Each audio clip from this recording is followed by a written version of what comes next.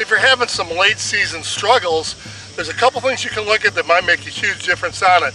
And one of them is to sit on that back leg, keep the weight there as long as possible. Wind as you're coming ahead, and then before your foot totally plants, unwind. It's more of a wind as your body comes ahead and unwind. Really feel the hips drive open.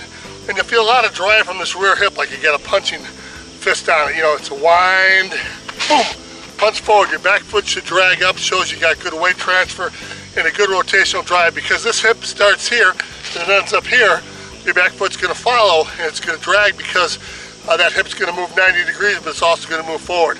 That's number one. Number two is you'll hear the pros say, lead arm is a power arm. The lead arm does transfer the weight, or lead arm does transfer the rotation from the hips to the shoulders as they rotate, and that turning 90 degrees brings that hand and knob forward, and that's absolutely essential.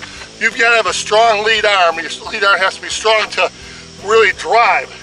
As your hips have all that power here, as your shoulders turn, that'll take and drive that lead arm. And if you focus more so on the lead arm, driving, stabbing, using the slide tube off that rotation, then it sets up a nice, boom, you get into a lag position like cracking a whip, and the snap's just gonna whip and come on its own.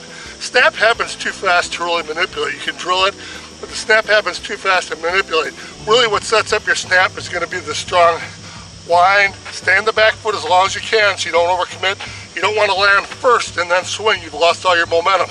Like a major league pitcher, you wind and you're throwing as the front foot's coming down and the weight's coming ahead. This is good weight transfer done by rotation. So take all that power and wind and then stab. Stab, drive, extend, whatever you want to call it, but make the lead arm the key focus. That's got to guide. It's got to go towards the middle or the bottom of the ball, whatever you want to hit. That's where the plane you drive it, where the ball is going to be, point of contact. And sometimes you can even drive to the inside to help enhance the rotation a little bit. But if the lead arm is weak, I see it on a lot of lessons we have that some of the lead arm buckles, and then all of a sudden the bat rolls over.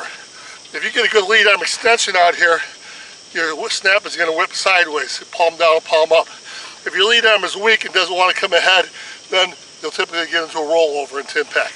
So really, if you want to increase your power, increase your line drive, exit speed, your consistency, stay in the rear leg, wind, keep the weight on the back foot, let the body come ahead and drive open, unwind open, torque open, and use that power to really drive and extend the lead arm as fast as you can. You'll feel a rotational pull, but you also feel extension.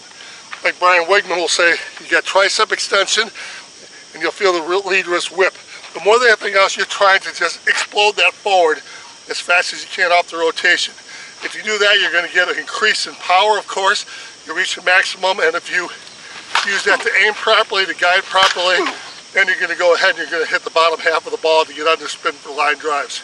Your top hand will come around most naturally for most people, but you might have to drill that as well on your perfect snaps. On your perfect snaps, make sure you drive the hands forward off that hip rotation, drive them forward.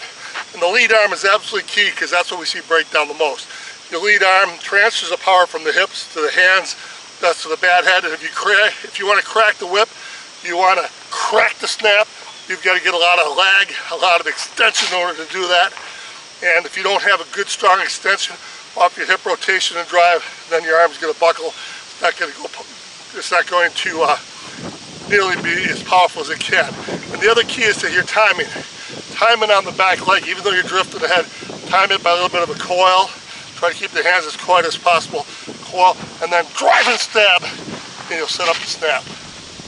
Great season, great way at the end of the season to do something simple, but to absolutely do something that's going to be very effective for you. You can use the swing simulator to rotate and stab, otherwise you can just do a stab drill. Wind and stab. And stab means extension, it means following the rotation, but it also means driving outside of the rotation a little bit. Just trying to get it extended out there so the bat lags and then it'll whip on its own with the help of the top arm. You got to get those hands, where we talk about the knob, or popping the balloon with that nail out of the bottom of your knob. Perfect for that, because that's where the hands are going. See how the hands are going right to the ball? To the snap here, do you have any conscious effort of your wrist snapping, or is it just so fast that this hand blows by the bottom? There's no conscious effort.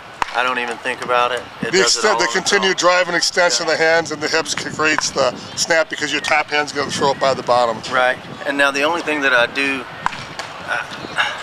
do is I've always lined those fingers up, even with an overlap grip. I've always lined those knuckles up like they told you when you were a kid. Right. And I've always put it out in the fingertips, like they say, you know, like you're grabbing a golf club. I've always put it out in the fingertips, and it's always, you know, bone to bone there. So that's one thing that I think helps me with that snap, is keeping those knuckles lined up and keeping it out in the fingertips versus back in the palms and having it like this. Man worth his weight never has to step on the scale. Get yourself a new 2022 D Marine. Stay unloaded, my friends.